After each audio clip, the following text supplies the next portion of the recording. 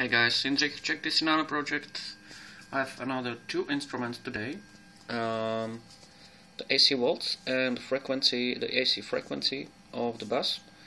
And I also have the four instruments that you may see in my previous video, and they are all connected together with one Arduino, and the only instrument that is not working properly is this volts amperes, because it only works on its negative range. I need another H bridge to control this, because this one is powered by 24 volts that uses an H bridge to amplify the signal that comes from the Arduino, which is only 5 volts.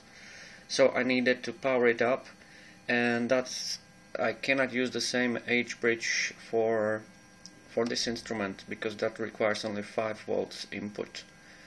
So that will not show the positive range values, but on the negative scale it will work. Okay, so this is the Cool Sky DC-9. The engines are started, and now this selector is actually selected to external power, which is off.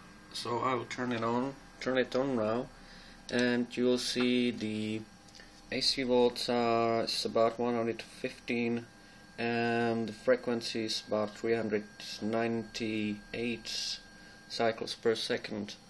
And I have the same here at the top of the overhead, at the bottom overhead.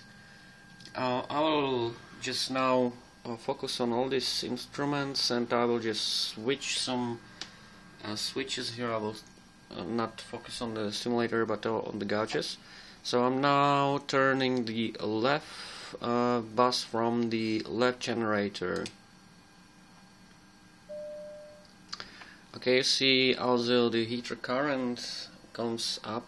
That's because there is the heating is on. So and once it is powered, so I can turn it off now and take it on. So okay, I will turn the right bus now.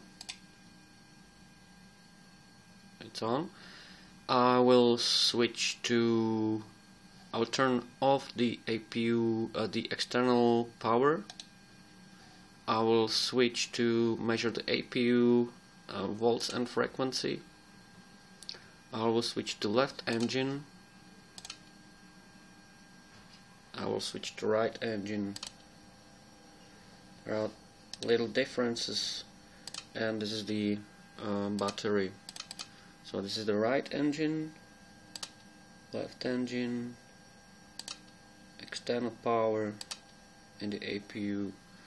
And I will disconnect everything now.